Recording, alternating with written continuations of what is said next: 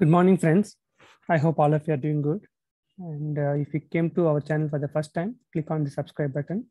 In this video, I'm going to teach you about a transaction code which can provide you the details of the latest login time and date of the respective user ID.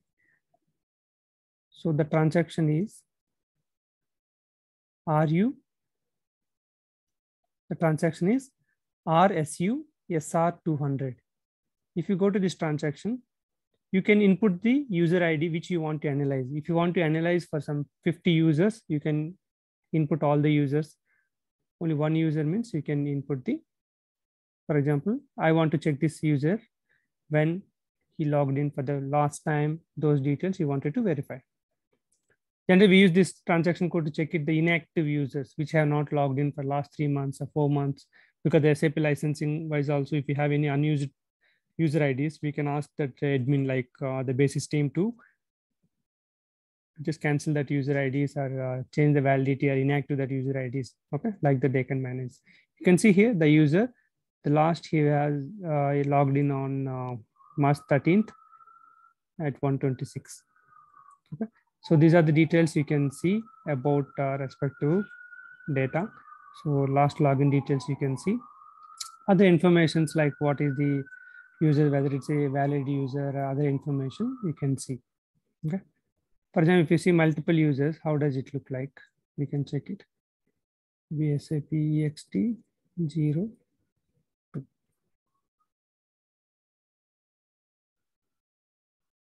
Okay. If you check these multiple users, system will show you the details like this. I hope this transaction will be helpful for you to understand what are the inactive users. And also, if you want to check it, that after UAT, we used to ask that key users to daily practice. Okay, daily practice at least 1 hour, 1.5 hours, so that you will get better command, and that will be helpful for you to provide training to the end users. So you wanted to verify your MM key users or 4 or 5 users, you can come to this transaction and give their transaction codes and check it when they have logged in for the last time. Okay, and even the transaction data also we can verify. If they're logging frequently, you can check it how many POs are created by that user, how many goods receipts are, how many goods issues are done. That is the latter part of transactions level. But this transaction will be helpful for you to understand whether the respective users or any IDs, whether they are logged in recently or not.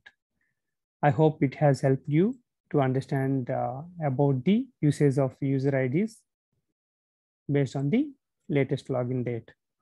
Thanks for watching. Have a good day.